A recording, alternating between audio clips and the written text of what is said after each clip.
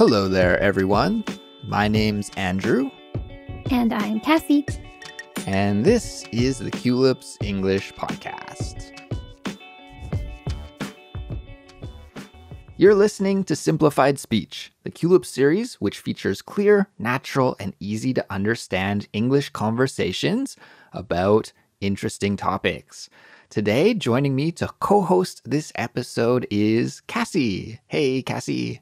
Hey, Andrew, and hey, listeners. Hope you're all doing well, and I'm excited to be here today. Yeah, it's great to be back here with you, Kassy. And today, we're going to do just another catch-up episode. It's one of our popular episode types, believe it or not. And in this kind of episode, Kassy, we just sort of chat about what's new in our lives and what's going on with us lately. And we haven't actually done one of these for a while, so I'm excited to get into our chat. Yeah, actually, Kassy, I checked on our website to find out when was the last catch-up episode we did. Can you take a guess about when the last one was? Sometime mid-2022. It was in March of 2022, so it's been over a year since we've done a catch-up episode. Time really flies, so yeah, it'll be fun. And like we said, we have a lot to catch up on. But before we get into everything, I want to let all of the listeners out there know that we have a study guide and interactive transcript for this episode. In fact, everyone, we make study guides and transcripts for all of our episodes, and they are designed by our team of expert English teachers to help you build your skills and reach your English learning goals faster than ever. Now, as a Culips member, you'll also get some great bonuses like invitations to our monthly live streams, full access to our members-only series, which is called the Fluency Files, and much, much more. Now, to become a Culips member, you just need to visit our website, culips.com, and you can sign up. Now, at the start of the show, we also like to give a shout out to one of our listeners who has supported us recently by leaving us a review or rating on their favorite podcast app. And our shout out this week is going to go to a listener named Ruri, I hope I'm pronouncing that correctly, who is listening to us from the USA. And Ruri left us a great review and a 5-star rating on Apple Podcast. Kassy, would you mind reading the review for us? Sure. So Ruri wrote, "This podcast is so amazing. I never had a podcast I listened to often, but Culips is funny and interesting. Thank you so much for making this fantastic podcast." Wow, an amazing review. Thank you so much for those kind words, Ruri, and for learning English with us. And with that said, Kassy, why don't we get started with our main topic for today, which is just you and I catching up. And Kassy, before we started recording this episode, I asked you quickly to tell me what's new with you. I didn't want you to go into any of the details, but I just asked you briefly what's going on with you. What can we talk about in this episode? You know, usually we do that before we start recording, right? We have a little brainstorming session just before we hit record. Mm-hmm. And you had some really interesting things that are going on with you lately. So would you mind kicking things off and telling us about some of those things? Yeah, sure. In my everyday daily life, I haven't done many exciting things, just the daily grind, going to school, that kind of stuff. But I've done exciting things in relation to my hobbies outside of work and all that jazz. Especially in relation to my book reading, which everybody knows I'm a bookworm, love reading, and sports. Okay, book reading and sports. Why don't we start with book reading? Because, you know, I also love reading books. I don't read as much as you, but that doesn't mean I enjoy it any less. I think we both love reading. So what's this all about? What's new in your reading life? Well, listeners might remember that I think 2 years ago now, I had a reading challenge where I wanted to read 100 books in a year. I didn't quite make it, but I realized that I was reading all of these amazing books, but I wasn't recording what I read.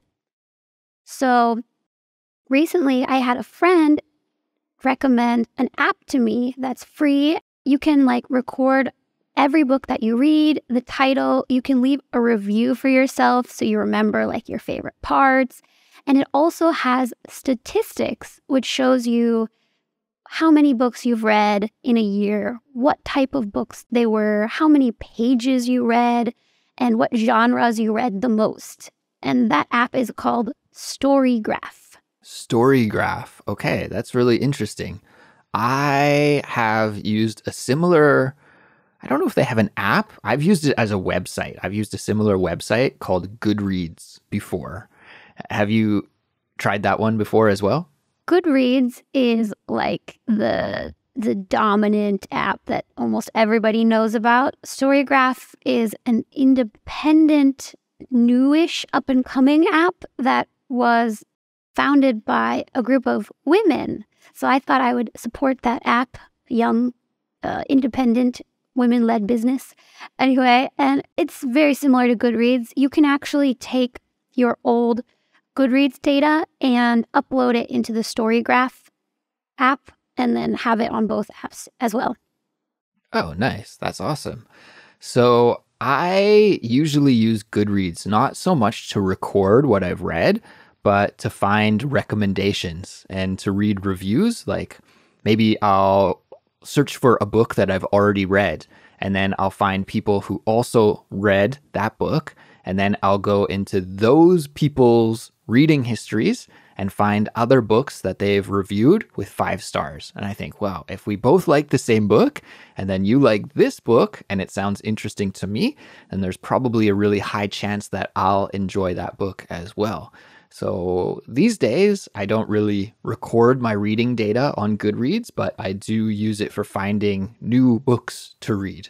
Can you use Storygraph the same way? Yeah, and you can also like follow other readers and see what they've read recently, and if they've read similar books to you, same idea. But one other thing I really love about Storygraph is that they have reading challenges each year. You can set your own reading goal, which is reading a certain number of books like I've set in the past, but they also have dozens of reading challenges on a variety of topics. But I signed up for 2. One of them is 10 different genres. And this is the one I love because I myself am very much a fantasy and historical fiction reader, and I usually don't leave those 2 categories. Okay, you're very much in that camp. Yes, but because of this reading challenge, I have opened my horizons. I've seen a whole new world of books that I wouldn't have even touched before. Wow, that's awesome. Did you say 10 genres or 12 genres? 10 genres. 10 genres, okay. Yeah, they're very unique. So like one of them was reading a travel memoir. I never read memoirs. It's just not my cup of tea. But I've read 4 this year already.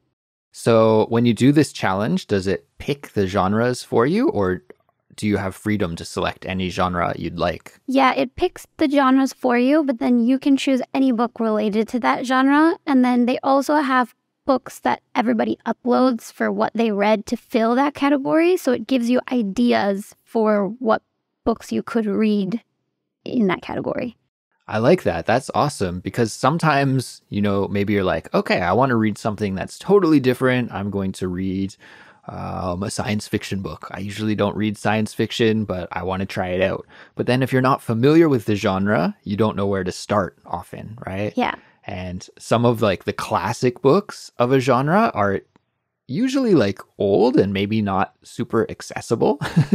So having those recommendations could be really helpful, I would imagine. Yeah, and they try to make the genres more diverse and inclusive too. So one of the genres is reading a mystery or thriller written by a person who's not American or something like that. Because a lot of books that you read in English are written by Americans or maybe British people.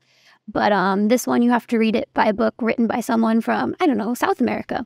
Nice. So what are some of the other genres on that challenge? I'm curious. What are other genres? There was read a biography of someone you don't know much about. I'm maybe going to download this app. It sounds really interesting. I might have to check it out. It's so good.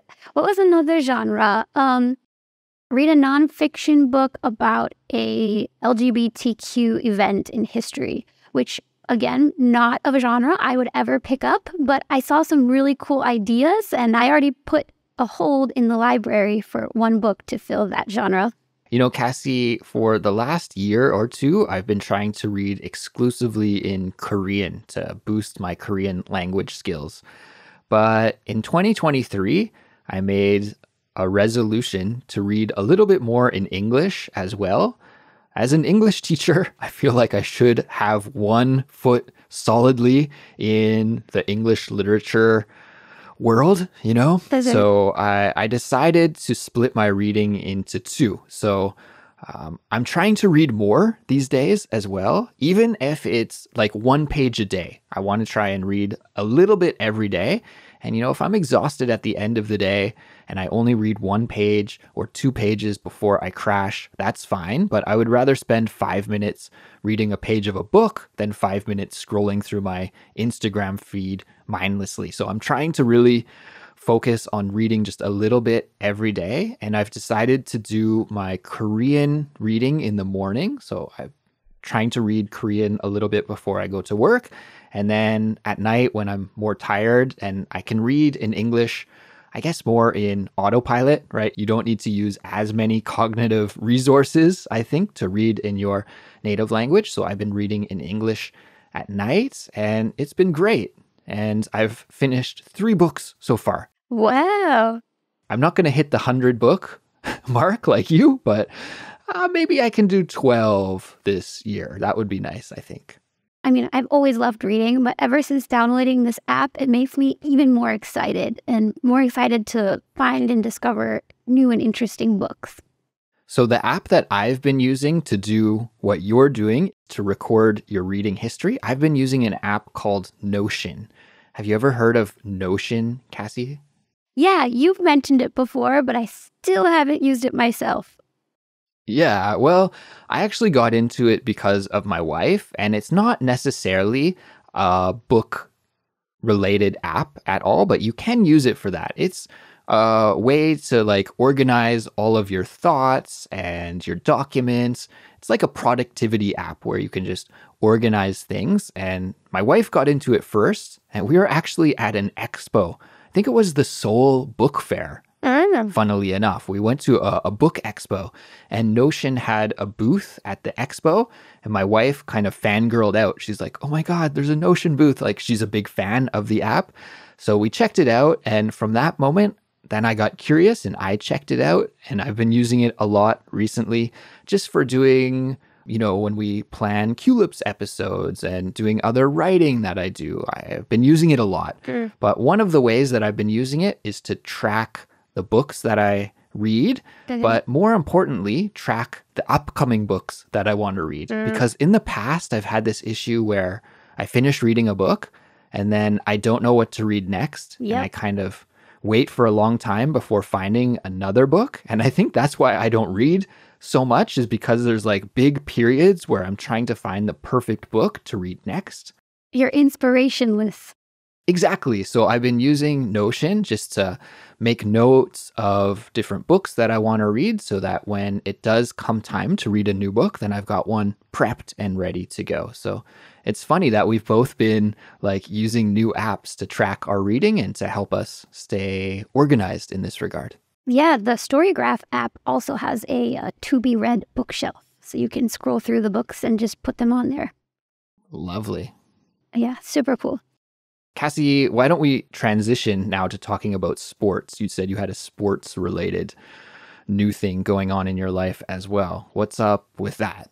So this is actually a really cool discovery, and I did not discover it myself. It was someone in my friend group who discovered it.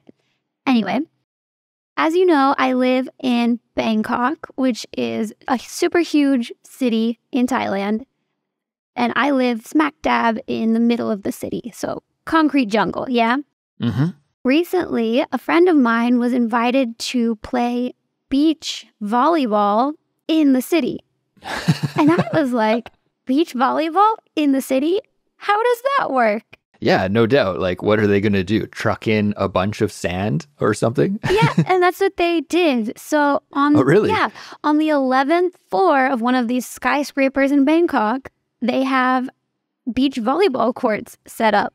Wow, that's pretty unexpected. Yeah, so you can book for like a 2-hour time slot, and it costs a certain amount of money, and then you invite your group of friends. So you need to have enough friends to play.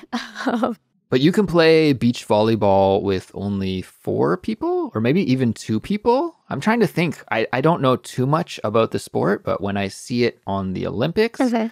I think I remember it usually being 2 versus 2. Yeah, that's for like the really good people. I would never be able to play 2 versus 2. But yeah, as long as you have at least, I think 6 total, 3 and 3 or 4 on 4 on each side, you're good. So did you play? Yeah, so I think I've gone for 3 times so far. We go once a week. And so yeah, you ride your motorbike to this building, and on the first floor is a grocery store of all things. And then take the elevator up to the 11th floor, and they've got a huge area with 4 sand volleyball courts and 4 pickleball courts. Cool. Pickleball is what exactly for listeners who don't know, like me? It's kind of like a mixture between tennis and ping pong, table tennis, because it's a tennis court, kind of like it's big, but you're playing with a big plastic ball, like a big ping pong ball, and the paddles are like wooden ping pong ball paddles. I don't know if I've ever seen that before. Pickleball. It's interesting. Yeah, I've never played.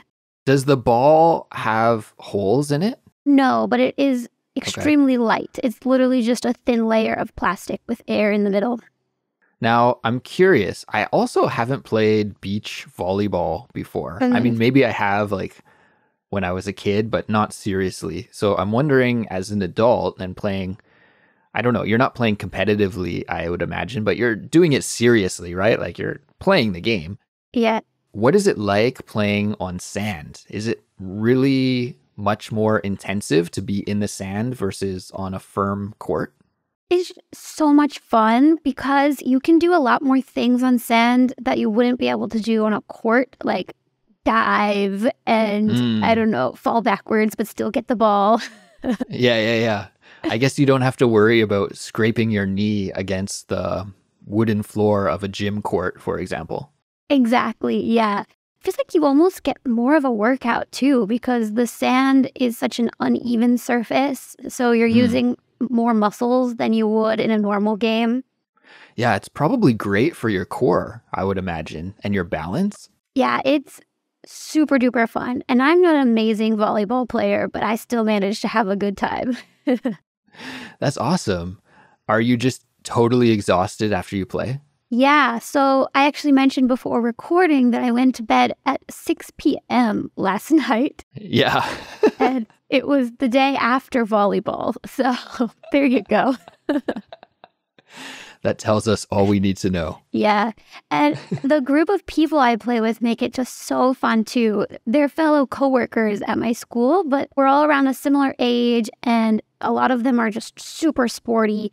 They also play frisbee with me or go rock climbing sometimes. So we do a lot of sports activities together, and meeting together for beach volleyball is just another level. Super fun.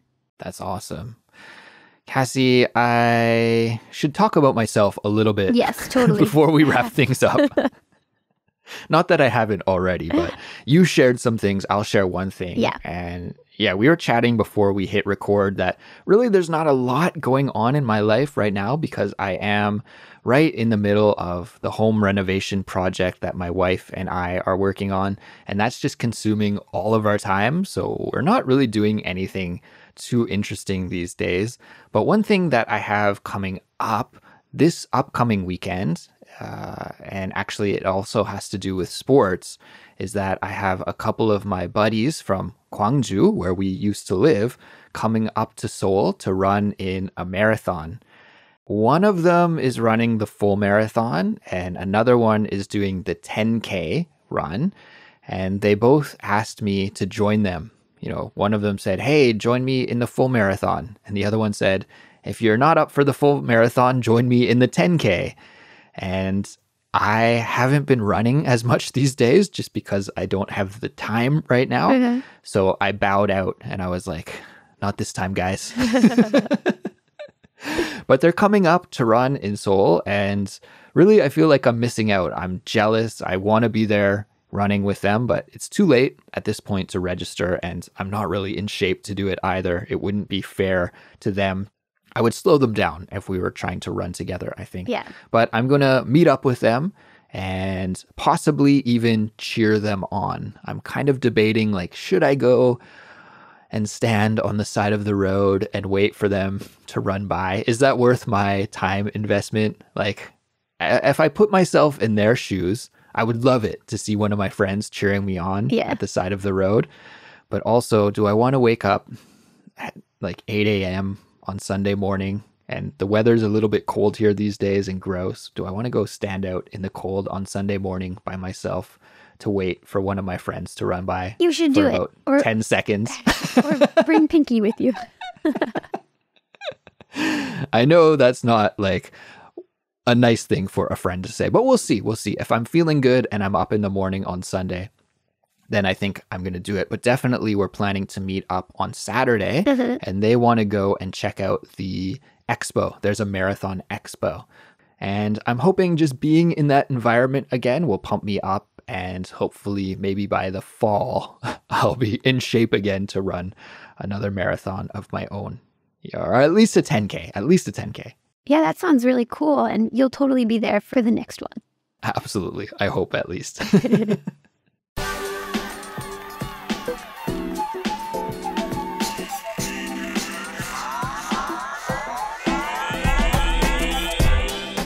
Well, Kassy, we should probably wrap things up. We've been talking for a while, but it was very nice to catch up with you. Thank you so much for sharing those fun stories with us. And I also want to say thank you to all of our listeners. So guys, thank you for tuning in and studying English with us today. We hope you found this episode useful for improving your English skills. Now, this episode was made free for everyone to listen to because of our awesome member community. And without our members, we wouldn't have Culips. Culips wouldn't exist. As a thank you to all of our members, Kassy and I are going to keep our conversation going for a little while longer in the ad-free version of this episode. And if you're a Culips member and you want to listen to that, you can just easily access the ad-free version just by logging into your account and navigating to the dashboard. If you're not already a member, consider joining to gain access to our helpful study guides and transcripts, fun bonuses, and to support the work we do at Culips. You can also support us by following us on Instagram or YouTube, telling your friends who are learning English to check Culips out, or by leaving us a 5-star rating and a positive review on your favorite podcast app. So that's it for us for now, everyone, but we'll be back soon with another brand new episode, and we'll talk to you then. Goodbye. Bye.